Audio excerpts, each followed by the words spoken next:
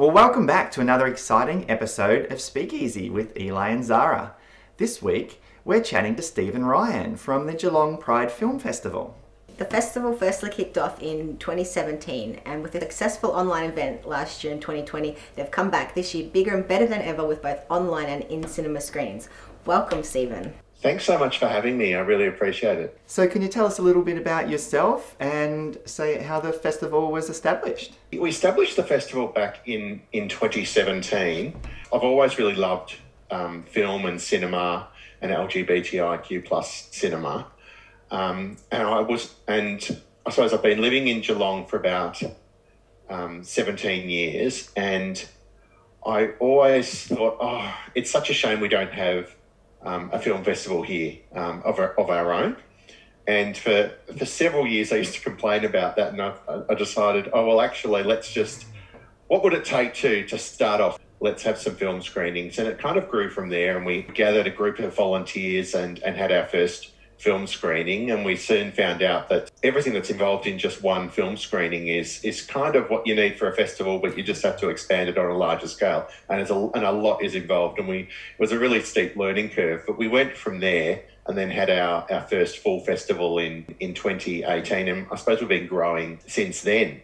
And so now we've got a group of volunteers. It's entirely a volunteer-run festival, and we screen short films and feature films from all around the world, and we work with a number of supporters and partners to stage the festival, who've been really generous in their support. Deakin University, WorkSafe Victoria, Geelong Council, Victorian Government, Thorn Harbour, of course, are really great supporters of a lot of events across regional Victoria, as well as local media producers, provincial media. We've had great support from MQFF in Melbourne as we're established.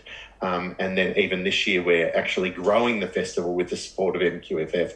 We're able to actually show an additional 5 feature films this year. We're partnering with them on the travelling showcase. So, oh, fantastic. This year we're going to be bigger than ever, so we've learned some new skills in going online, and so now we're both online and in cinemas, and I suppose that's how we got to where we are today. Not only are you providing something for the community, you're really building community at the same time. That's really what I love about the festival, and I think what a lot of people love about coming along to the screenings is that we've got a place that's ours. We've got great supporters at the Pivotonian Cinema in Geelong. We take over the whole cinema when we have our screenings. It's a really relaxed vibe. You chat about the films, you meet new people, and actually sort of starting to build that community that, we also have screenings throughout the year, so you see those same familiar faces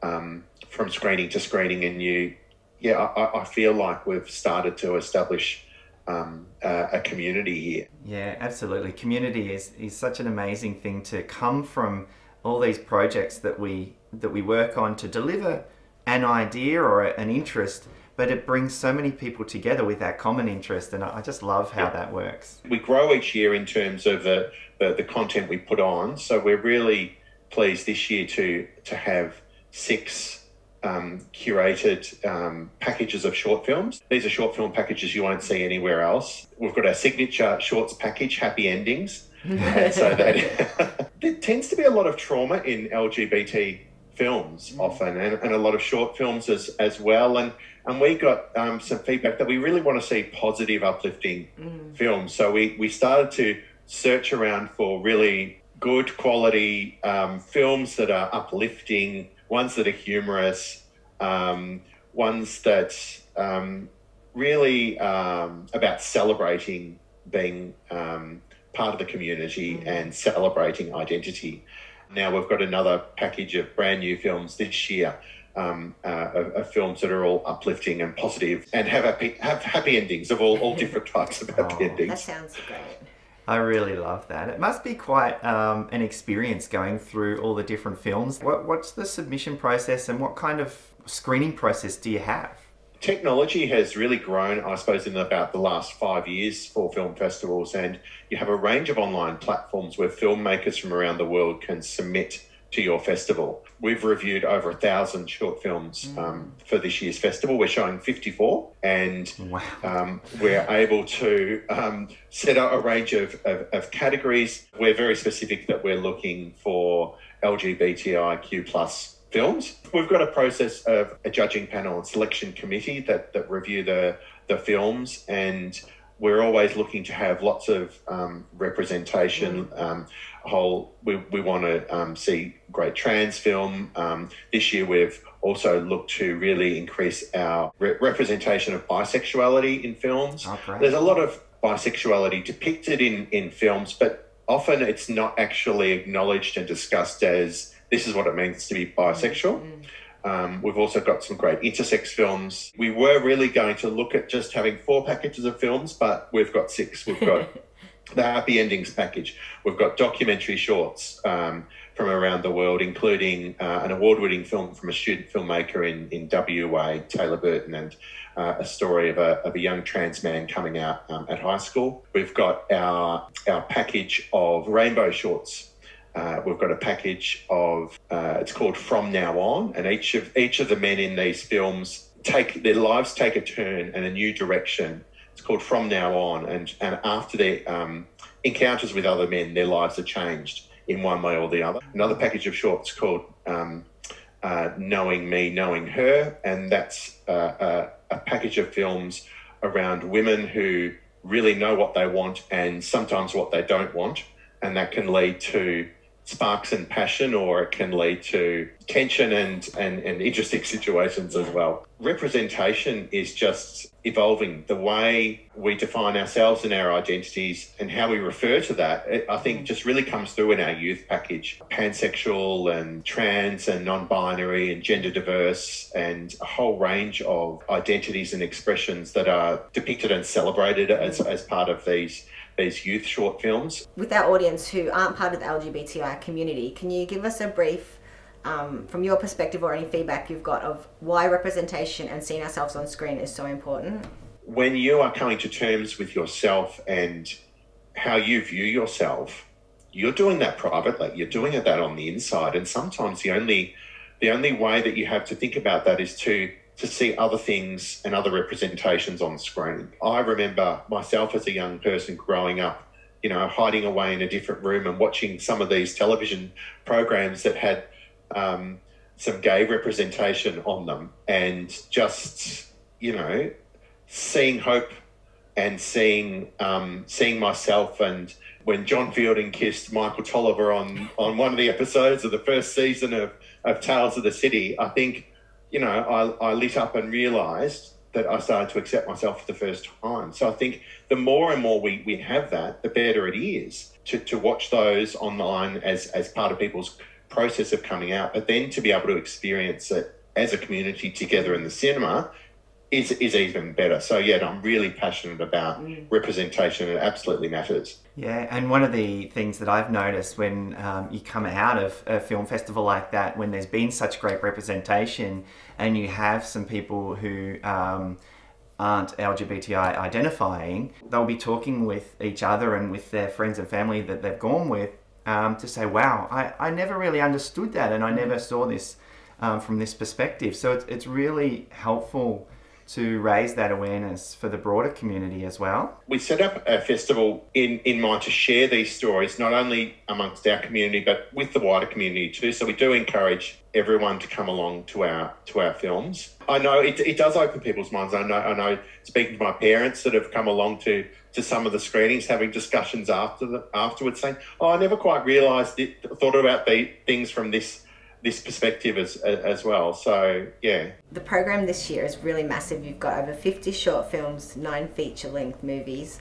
both contemporary and classic LGBTI films. Can you give us a taste of what we can expect? We've got the fabulous documentary Ahead of the Curve about the establishment of the world's first lesbian lifestyle magazine, Curve magazine, and its founder Franco Stevens. The Georgian Swedish co-production And Then We Danced, set in the sort of the hyper-masculine world of Georgian traditional dance. We've got Breaking Fast, which is a film about a Muslim man living in West Hollywood, and he strikes up a relationship with another guy who isn't Muslim but wants to learn more about the process of Ramadan and fasting, and so he joins him for breaking the fast every evening, and so that's a romantic comedy. Other feature films include Summerland, starring Gemma Arterton. That's a British film set in World War II about a woman who takes in an evacuated child during the war. The Man with the Answers. Now, this is a film.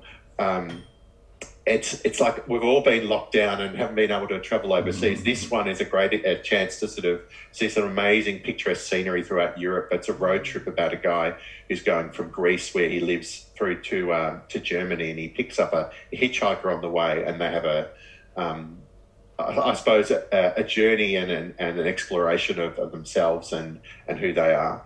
We've got the amazing, very powerful trans film Wirangi, which is a New Zealand feature film. It's written and produced by members of New Zealand's queer and Maori and gender diverse communities. It's about a gay transgender activist, Kaz, who returns to his isolated regional town, and a lot of people haven't seen him since he's transitioned, including his previous boyfriend. And it's about exploring all of those relationships with his family and with his friends. We've got The Greenhouse, which is an Australian film. Steelers, which is a documentary about one of the world's first gay rugby teams. It certainly sounds like a great lineup. What would you say to somebody who hasn't been to a film festival before and maybe is considering coming along? That's the great thing about the cinema. It's a social occasion that you can engage with as much or as little as you want to. You can come along to the cinema, not talk to anyone, go in, watch the film, have a great time, and really see some amazing stories. Or you can meet some people and make some new friends as well. With the majority of our content also provided online, you can try it out online. We're partnering with the Victorian Government through the Pride Festivals and Events Fund to provide captions for every single film that we're screening online.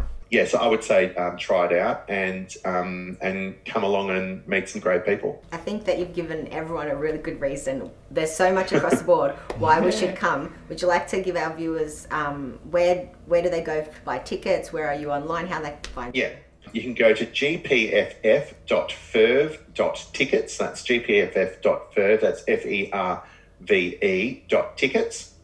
And that's where you can buy the tickets. It's also where you can stream the films. You can buy access there, and then on your account you can watch the films either on your phone, your iPad, your laptop, or you could stream from your device to your TV. Also, for all of your viewers, you can have a discount code for 2 of our shorts packages. That's the Happy Endings package, our signature package, and the documentary shorts. If you use the code HAPPY, when you go to add something to your cart for the in-cinema screening, will be half price, $8. So thank you so much. That's great. Amazing. Very generous. Yeah. And so you've got no excuse if you're watching and you're considering coming along to a film festival. And if you haven't been to a Pride Film Festival before and you're feeling a little bit anxious about being in that space, you can try it from home. So thank you so much, Stephen, for sharing that with us and also for your discount code. So thank you for watching Speakeasy for LGBTI.